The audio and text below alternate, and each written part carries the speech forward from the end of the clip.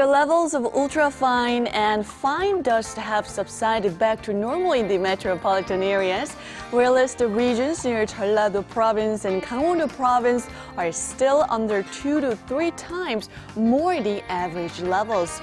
And for this weekend, there's a spotty rain in the forecast for the central regions, including here in Seoul tomorrow, but the precipitation will be less than 5 millimeters, and this will be followed by clear and mostly sunny skies, meaning good air quality and pleasant temperatures for the country.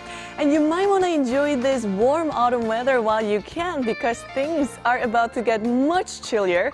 Lows next week will plunge to the single digits, with highs hovering in the mid to low teens. So on that note, let's take a closer look at the readings for your Saturday.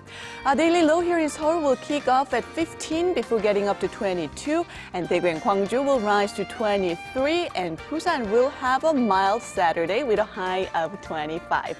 Now let's see how other regions are looking. Daejeon and Jeju Island will see a high of 21 and 22, while Dokdo rises to 19. That's all for Korea, and here's international weather for viewers around the world.